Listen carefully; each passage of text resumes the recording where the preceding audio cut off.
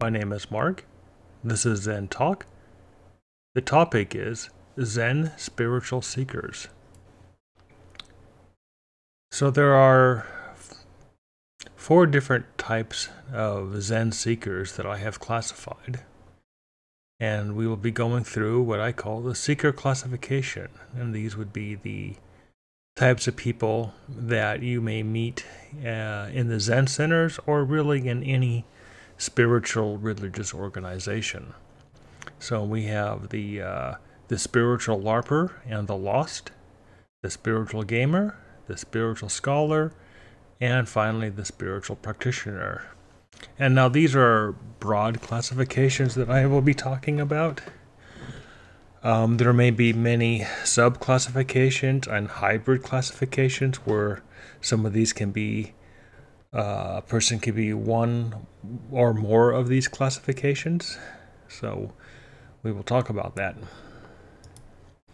All right, and the first kind of spiritual person that you might meet is what I call the spiritual LARPer, and LARPing is live action role-playing, and the lost. So these are people who believe in nothing, and if you ask them what they believe, they will defer to what others think and believe, and not what they believe.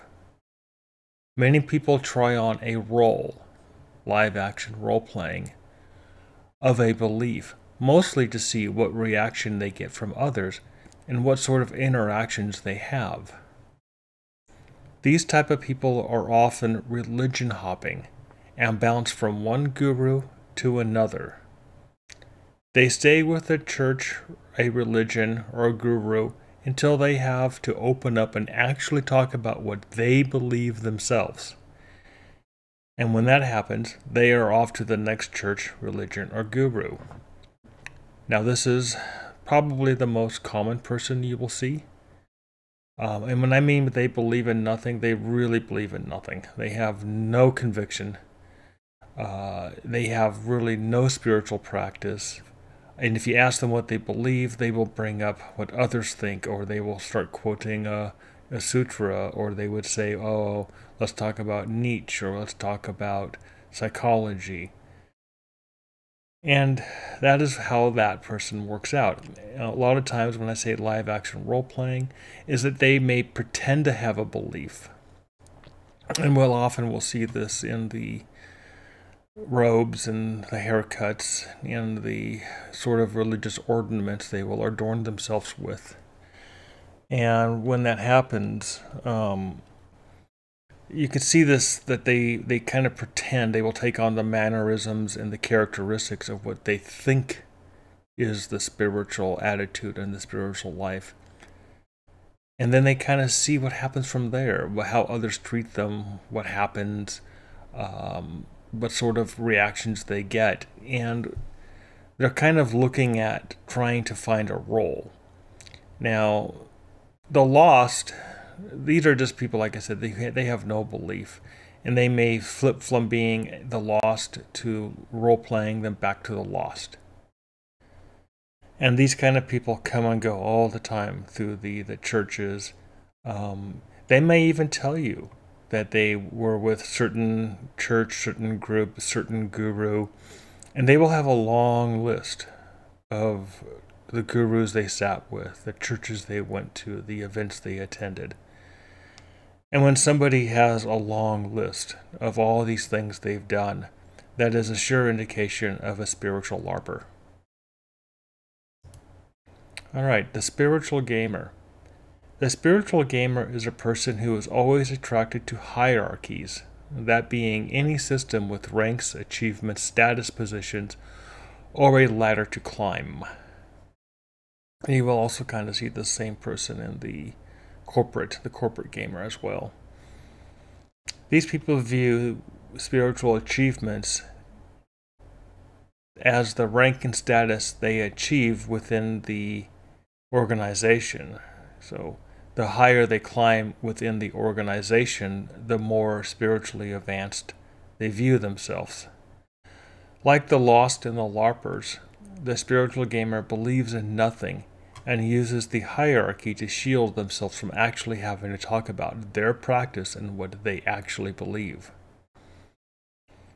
Cults love the gamer. They specifically designed the cult to attract such a person with a ladder system that can be used to manipulate the spiritual gamer.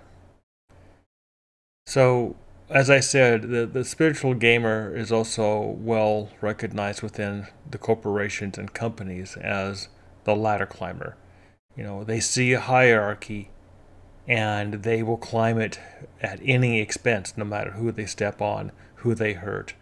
A lot of times that the gamer solely looks at the hierarchy and views the higher they climb as higher enlightenment.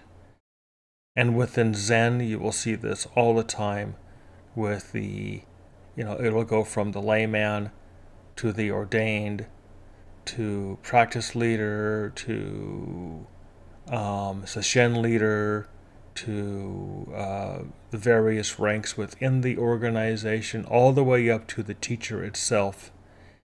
And as the higher they climb, the more enlightened they think they are. A lot of times people who achieve what they call Dharma transmission, which is really nothing more than just receiving a diploma from a school, they believe that they are enlightened, that is one of the highest stages of the ladder they can climb, that Dharma transmission. So they think they're enlightened. Cults love the gamer because they really design the cult to attract the gamer, and they will lay out a whole path and levels of achievements and ranks that are visible to see. And then, of course, the teacher, the cult leader, will always invent even higher and secret levels within the group for the gamer to achieve. And this is endless. And they will always have another higher level. So this is how the cult manipulates the gamer. All right, the spiritual scholar. This is a person who believes that knowledge is spiritual attainment. This person will read all of the books, the sutras, and the academic writings about a religion or path, and reason that those who do not read the same books are simply not spiritual and cannot achieve any spiritual awakening. They believe that they are enlightened because of the knowledge they know, or that there is a level of knowledge that they have yet to achieve to reach enlightenment. As like the lost, LARPers, and gamer, the scholar uses their knowledge to shield them from actually having to talk about their spiritual practice and what they actually believe. The spiritual scholar also often becomes the spiritual bully, and where they become a Bible thumper, an aggressively zealous advocate of their knowledge. You can always detect the spiritual scholar because they will always ask you about Nietzsche, or they will always ask you about Freud or Jung. And so they will throw up very academic kinds of positions and esoteric writings and want to talk about that. And that's mostly showing off their spiritual knowledge. They want everybody to know that they have read the books, the sutras, and the academic writings, that they have studied all of the materials that make them look very intellectual, very smart, and very knowledgeable. And they become very prideful. This is creating a self out of knowledge. And they view this as spiritual attainment. They think they're enlightened, that they have read all these books, the sutras, the academic writings. They will literally say things that if you don't read the books of the old Zen masters, then you were simply not Zen, which is a ridiculous statement, but that is what they say. And that those who did not read the books that they read cannot be spiritually awakened. That is how they look at it. And they will become a bully. They will use their knowledge to bully others, especially those who kind of point out the fact that all of their supposed spiritual attainment is just the knowledge that they think they have, and then they become the bullies with that, and they try to shout down, push down people with their knowledge to show themselves as superior. And when I mean Bible thumper, we know what we're talking about here. These are people that will use quotes in Bible tracts to kind of push down other people while raising themselves up. All right. Finally, we have the spiritual practitioner. The spiritual practitioner is a person who only focuses on their practice and what they believe. They can care less about the practice of others, knowledge that does not directly help them with their practice, and even less about hierarchies. This type of person asks you directly what you believe and cares not for answers that deflect or misdirect the question. Often these types of persons can seem aloof, arrogant, or even smug at times. Rarely do these people join a church and will only choose to associate with other like-minded as they are. The spiritual practitioner rarely joins the church, and if they do join the church, they won't stay long. Most of the time, these are your hermits. These are your solo practitioners. These are your recluse, or your very reclusive people. Okay. Internet spirituality. The internet attracts the spiritual scholar. They feast on forums such as Reddit, Facebook, YouTube, and anywhere they can display their knowledge. They love to engage other spiritual scholars in hopes to best them or to trick them into some admittance of ignorance.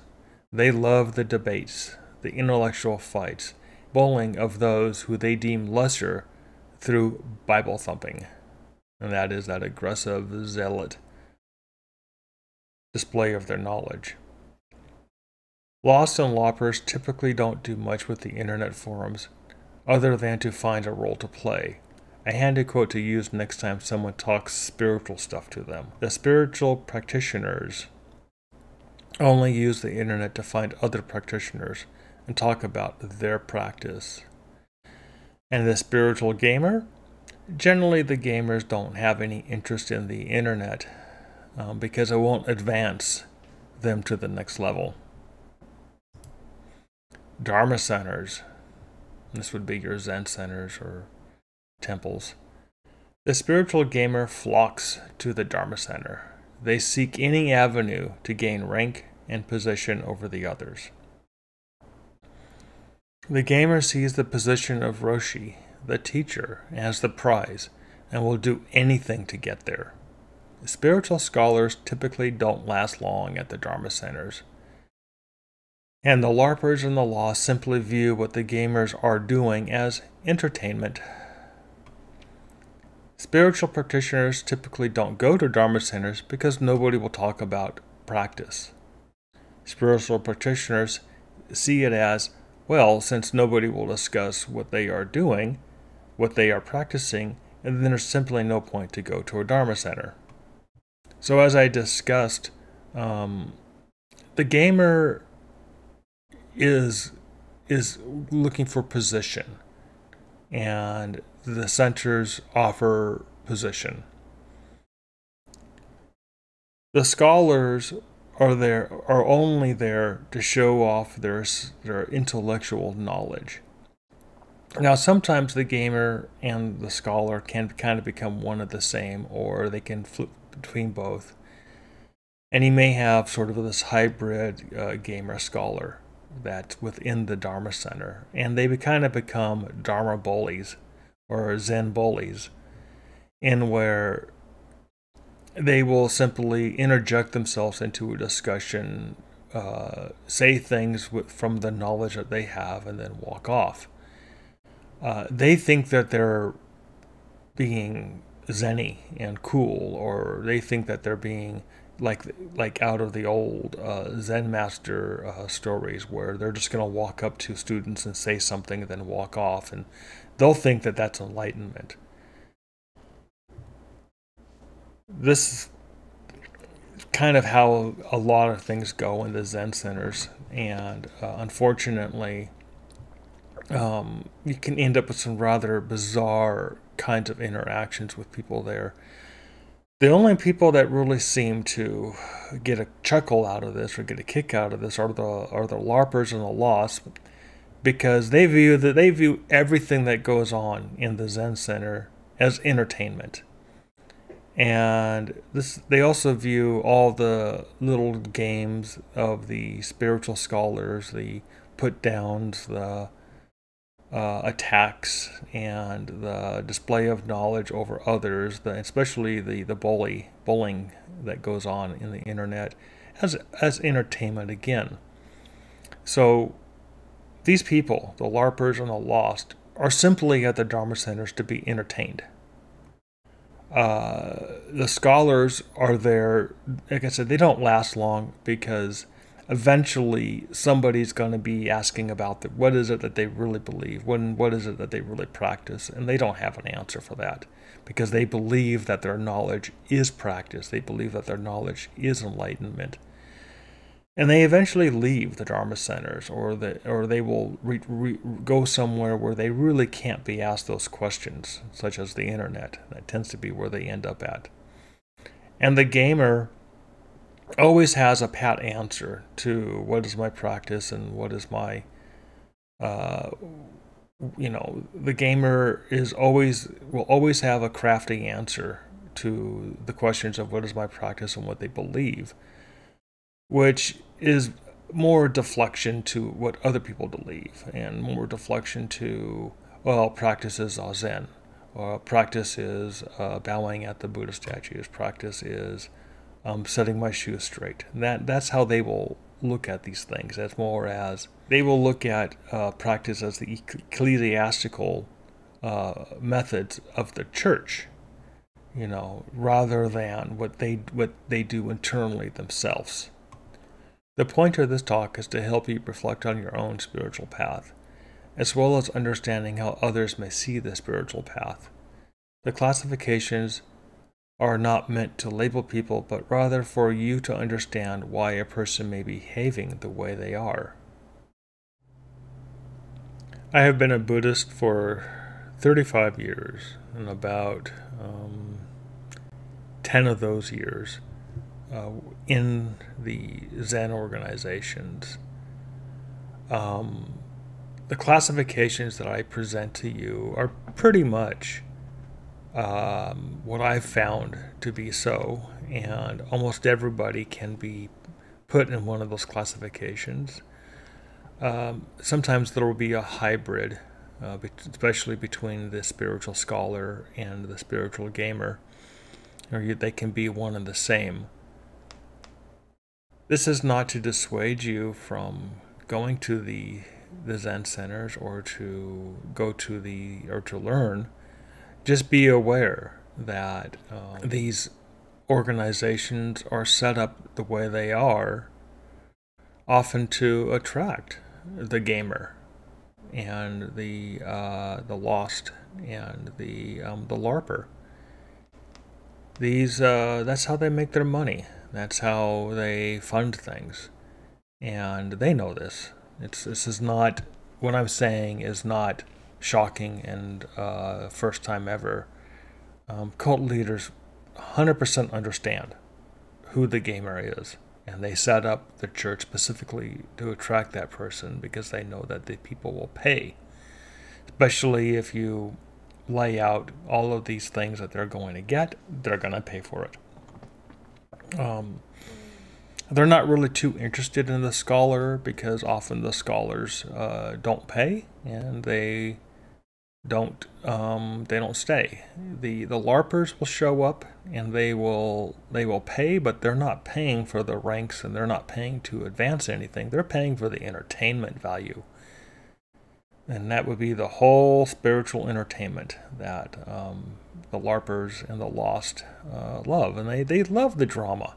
They love what's going on between the gamers and the teachers and within the hierarchy. They find the whole thing to be extremely entertaining, and that's why they're there. And as for the true practitioners, a lot of times they may show up, listen to a talk or to talk to somebody, and they're only interested in their practice. They can care less about what books you read, about what rank you have, or what somebody else thinks of practice. They don't care. And a lot of the times, the true spiritual practitioners, like I said, they're hermits, they're recluses, they don't really go to the church. And sometimes if you go to the more established churches, you will find one or two priests who maybe they're there as groundkeepers, or maybe they are there as other functions, but they don't really engage with anybody. And those are your true practitioners. They're there, just not in sight most of the time. All right. Well, I hope my talk has helped you. And if you liked the video, please remember to like and subscribe. And thank you very much.